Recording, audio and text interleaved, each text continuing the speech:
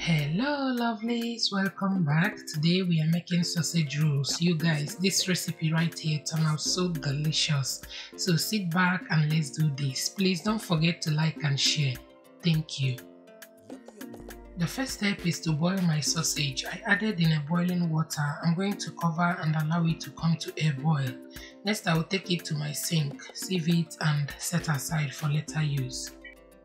Next, I've measured in 4 cups of all-purpose flour, baking powder, salt and minced onions for flavor. You can also use nutmeg if you prefer. I prefer onion flavor. I will mix very well to combine and add butter. I will rub it in until I achieve a crumbly texture. Next, I'll add cold milk gradually until it forms a dough. You can also use water.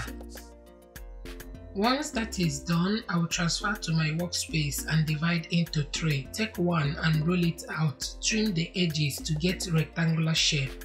I'm going to place the sausage to get the right size. Cut and roll it like this as demonstrated in the video.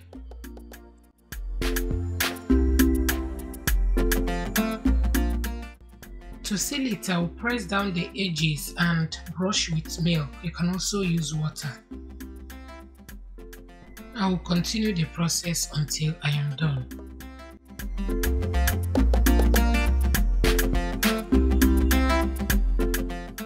Once that is done, I will egg wash and transfer in my preheated oven and bake for 20 minutes or until done. 20 minutes later, our sausage rolls are ready. It turned out so delicious. I hope you give it a try. That is it for today's video. Thank you for watching and see you in my next one. Bye!